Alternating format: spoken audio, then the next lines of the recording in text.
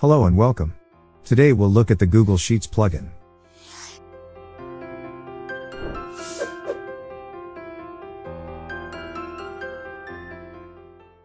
Before we start, please note that this video was recorded before many of the new STU enhancements were released, and some of the contents are out of date. For example, instead of using a series of go to and text input for constructing subroutines and visualizing the return values, now we have call function for subroutines and view variable and citizen log plugins for visualizing values in the bot's memory. Nevertheless, we have decided to keep this video as it is still useful in explaining how to use some of the Google API plugins, the Google Token plugin, and, of course, the go-to operation. Now please enjoy the contents. In this video, we will talk about the Google Sheet plugin. So, this is Google Sheet over here. As usual, before you start using the Google Sheet plugin, go to your supervisor account. Come to the plugin menu. And under My Plugin tab, turn on Google Sheet like this. And also, you need Google Token to be switched on as well.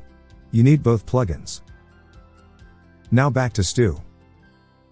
Google Sheet plugin includes functions of the Google Sheet API from Google. We have integrated 9 functions. By opening this pull-down menu, you see 9 functions right here. In this automation scenario, I will be showcasing each one of these functions one by one in a sequential way so that you can see them in action. First, let me explain about the credentials. Google Sheet API requires this credential file, but we're not using credential value. Instead, we're using token pickle. When you go to Google Sheet API and when you enable its service, you'll be able to obtain Google Sheet credentials. However, authentication process using the Google Sheet credential requires this manual approval every time. Which means the API is going to give you a pop-up screen and ask you if you're going to approve the usage of the credentials by this robot. This human-in-the-loop scheme does not work very well with any automation. So we have decided to convert Google Sheet API credentials into a token, which is going to be saved inside Google Sheet API system. So that you don't have to do this manual authentication process. Now, let me show you how to convert the credentials files into a token.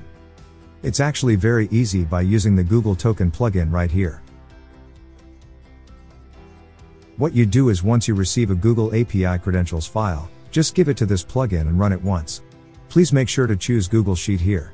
Again, just give the credential file here and run this plugin once. It will return the token file, which you are going to use at the Google Sheet plugin. By the way, all these things I just explained of course are in our Help Wiki contents. Google Token is being explained here and Google Sheet everything is explained here. Okay? Now let's remove this step and start explaining the automation scenario, operation by operation. It's starting with a timestamp, and it's right here because I want to obtain a unique character string for a file name. Giving it to this Google Sheet plugin which is creating a spreadsheet. As this spreadsheet needs a unique name, I am using the output of timestamp.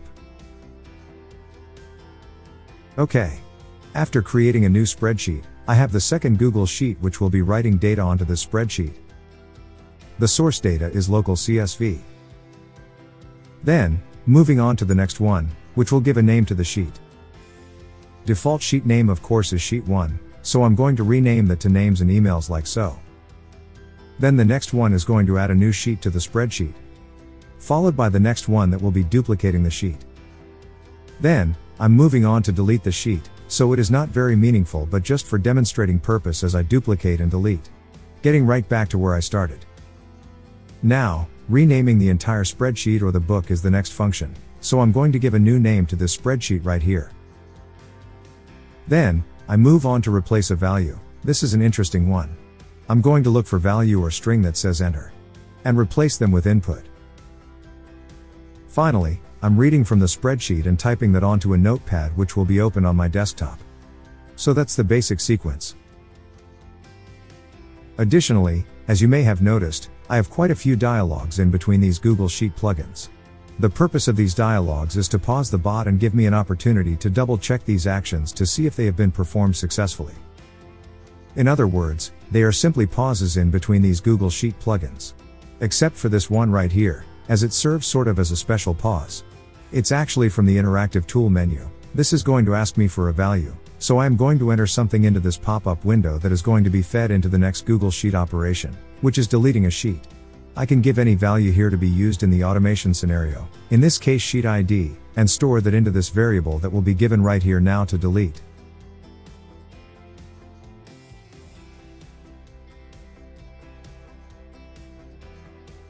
Another thing you might have noticed are these go-tos. As you see in step 2, there is a sequence of this pattern that starts Notepad, input text, and then go-to. These operations are basically taking the return value from the Google Sheet API and printing it or typing it onto a notepad so that I can visualize what got returned from Google as a result of the action. After showing that it is designed to go right back to where it came from in step 1. Today, instead of using go-to and type text on a notepad, you can simply use citizen log operation to generate your original log file, to keep track of the automation scenario execution and status. Also, you find call function, view variable to help you debug in a much more efficient way. Now, let's start the bot. First, creating a new Google Sheet in this Google Drive. Now the bot says check to see if a new spreadsheet got created. Indeed, a new spreadsheet is here with the name 22,703.13.1054. Let's open it so that we can see the bot in action.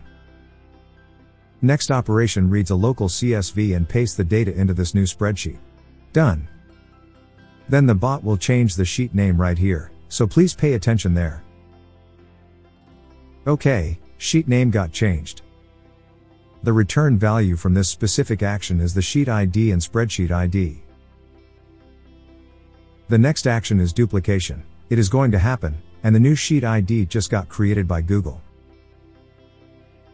Here is the new sheet ID result of the duplication.